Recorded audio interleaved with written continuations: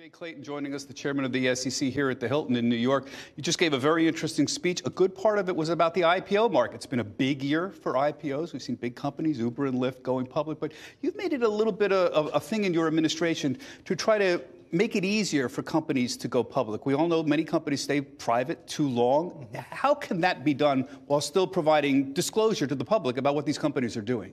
Well, you hit the nail on the head, Bob. Are companies going public early in their life cycle, or are they going public very late after their growth phase has passed? And there was a time 20 years ago when companies sought growth capital in our public markets, and our Main Street investors had an opportunity to participate in that growth phase. Today, we don't see that as much, and we are working in many ways to make our public capital markets more attractive to those growth stage companies. Jobs Act. This was a bipartisan act of Congress, made it easier for companies to go public. We're expanding the Jobs Act. What I would say is the Jobs Act accommodations, they're smart ones. Congress thought about it. They did a good job. We're expanding those to more companies. We're looking at scaled disclosure. We're basically looking to eliminate frictions without in any way reducing investor protection. Are we going to see less intensive 10K filings? Will be simpler? Will the filings for the companies be less intense, less information in them? I'm trying to figure out what's the balance. Well, look, if you have a fairly simple company, you should have a fairly simple 10K. And we want to make sure that people understand that, multinational, multi-line companies with different segments, they're going to have a complicated 10K. But if you're an early stage company, you ought to be able to go public and talk to investors in the same way you talk to private investors. Let me move on to algorithms and the whole issue of machines doing trading. Every time the Dow's down 600 points, somebody comes on our air and says, the machines have taken over. The algorithms are taking over. We know this is an exaggeration. It's people who write the algorithms. But it's a concern that our viewers have. Can you tell us, does the SEC have any concerns about how machine trading is being done? Are the rules being enforced? Is there any need to tighten the rules? What's the SEC doing, if anything, about this? I think what viewers should understand, and sophisticated market participants understand this, almost all trading today, and I'll just say for all practical purposes, all trading today is machine trading. It's done through an algorithm. If you go to your broker and say, I want 100 shares of this, or I want to sell 100 shares of that, it gets fed through an algorithm. And there are different types of algorithms. Now, to give some comfort, we know that. Our rules have been adjusted. We're continuing to look at them to make sure that trading today is as fair and transparent as it was when it was voice trading. In some ways, look, trading is much more efficient today than it was when it was all voice trading. So investors benefit from that. But, like I always say to you, my job is to worry. I do want to make sure that our regulations today reflect the fact that we do have machines talking to each other. I want to bring in my colleague, Kelly Evans. Kelly? Thank you, Bob. And Chair Clayton, my question is about the Business Roundtable's recent proposal or shift to basically say we're going to emphasize stakeholder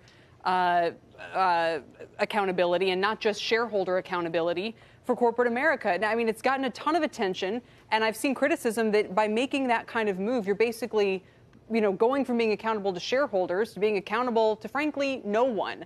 Are you worried this is going to be bad for investors in the long run? Let me say this. I'm going to go back to what I did before I took this job and had the opportunity to be in a lot of boardrooms. In the boardrooms of good companies, those constituencies were almost always front of mind because you couldn't deliver for your shareholders unless you were delivering for your customers and your employees. Now, the question about what the law should be around who your duties are, that's a very complicated question. I'll just say that we've done very well leaving that to the states and not having the Securities and Exchange Commission get involved in the fiduciary duties. That's largely a Delaware law issue, and I'm happy to stay in my lane on the law of this. Let me ask you about Bitcoin. I know I've asked you many times about this in the last couple of years, but it's of intense interest to the viewers. Are we any further along on a Bitcoin ETF? I know you did a memo, you and your staff, a year and a half ago, where you made it very clear you were concerned about custody and the security of custody, and you were very concerned about the fact that much of the pricing of Bitcoin was done on foreign exchanges that had the potential to be easily manipulated. Now, your realm here is a Bitcoin ETF. Are we any closer, or have the people involved in the Bitcoin businesses in any way come closer to satisfying your concerns? The short answer is Yes, but there's work left to be done. Those were not trivial questions. How do we know that we can custody and have a hold of these crypto assets? That's a key question.